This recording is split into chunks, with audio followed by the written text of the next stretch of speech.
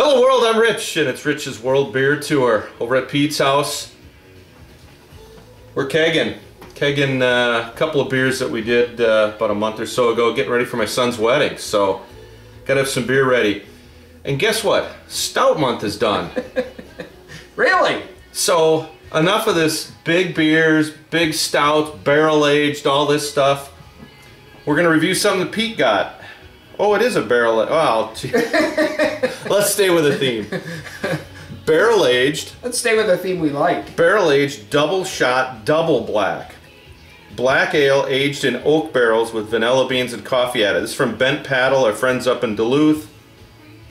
Now I reviewed this 2 years ago, I think, and it was just barrel aged double black. Now this is double shot. I didn't read the old label. I've still got an old bottle of that, but this is a double shot of cold pressed coffee and whole bean vanilla. So I think that's a change from the past recipe. I love that old one, and I think we shared a bottle. Yeah. So my brother Joe, thanks for setting us up with a few bottles here. Let me get a little pour here. I'm not sure if that's black enough.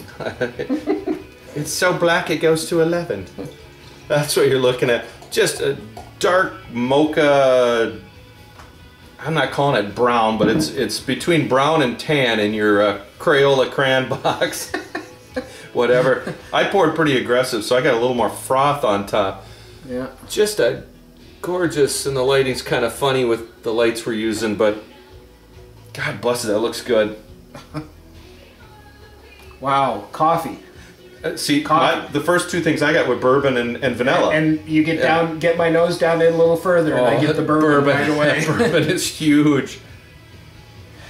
It smells so warm. You know, I had the vanilla, and then the bourbon took over. Yeah. Oh, there it is. Swirl it and get that vanilla right back at you. Yeah. Oh, that smells good. It'll stick into the glass. We've had a couple we've been bottling or kegging today, so we've had a couple of tastes of a couple pale ales we do. I wonder if this will have enough body for you. I think this will probably outmatch those. Let's give it a try. Cheers. Here we go.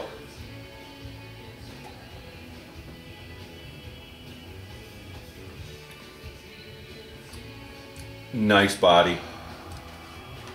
That's the body I wanted. We were just talking about body and beer. Give me your first reactions, then I'll...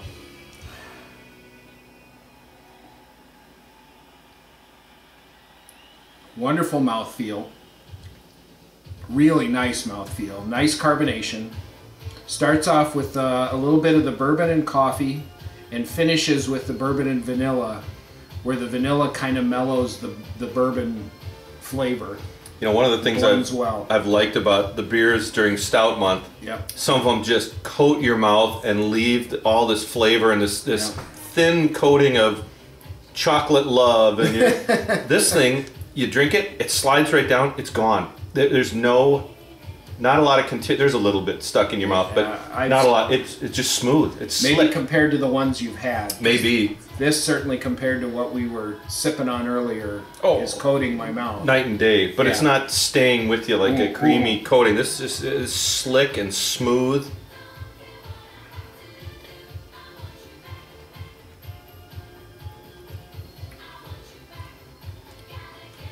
See, the lingering flavor I've got is the coffee.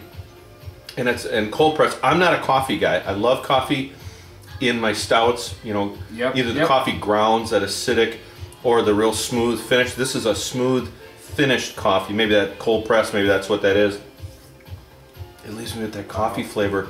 The vanilla. I did hear some person, I said we were getting some bottles. He goes, oh, it's a little too vanilla-y.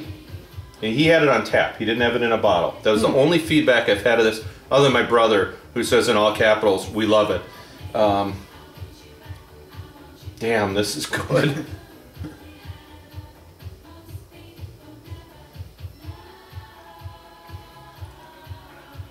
I get a little vanilla. I definitely get that coffee. The bourbon is subdued. I thought, you know what, a fresh bottle, and this spends, I've heard, 5 months in the bottle or in the barrel. In the barrels. Just was released in late January, early February, somewhere in there, couple of weeks ago. So we've had this a couple weeks. Sometimes the bourbon gets really hot. This bourbon is big on the nose. Oh yeah, and you can certainly taste it, that it's there, but it is not overpowering. I'm feeling the warmth. I did not give 11.2% ABV. Yeah. Which I think is a little higher than what it was 2 years ago. I think that was in the 10% range. 10.5? Something like that, as I remember. So this is a little hotter. I feel it. Haven't had lunch yet. That's why I think I'm feeling a little warmth. This is a sipper. This is an enjoyable beer. Damn. Really good. I hate to do, stuff, could you improve it? I don't know. For what it is, this is a 10. I forget what I did the other, and I went into this a little skeptical just because that guy said real hot on the vanilla. Not in this bottle. I wouldn't agree. Not in this bottle. No. This thing is dead on for an enjoyable alcohol hidden, bourbon hidden, great black ale with coffee and vanilla. This just hits on all cylinders. And a great mouthfeel and great body. Oh man, this is if you get a chance, folks. I'm sure it is hard to come by now. If you can beg, borrow, steal, don't steal, trade for it. Do it. Throw out something and trade for it. I think this is well worth trying. If you get it, share it with a friend. Man, it'd be great to have a bottle to yourself, but this is a share one. Barrel aged, double shot, double black. Black ale aged in oak barrels. Jesus. Black ale aged in oak barrels with vanilla beans and coffee added. Bent Paddle Brewing, Duluth, Minnesota. That's what you're looking for. This is, I don't know. Give me your rating. That's where I am too. A 10. You think she's? I don't know how you could improve this one. No. I really. Some of you guys locally who watch, I'm sure you've got a bottle. Crack it open and let us know if we're way off on this or if you agree. But this is a winner. If you can get it, grab it. Hey, Ben Paddle, thank you. Joe, thanks for hooking us up, man. Appreciate it. Thanks, Joe. Thanks for sharing another beer with us, world. Cheers. Cheers.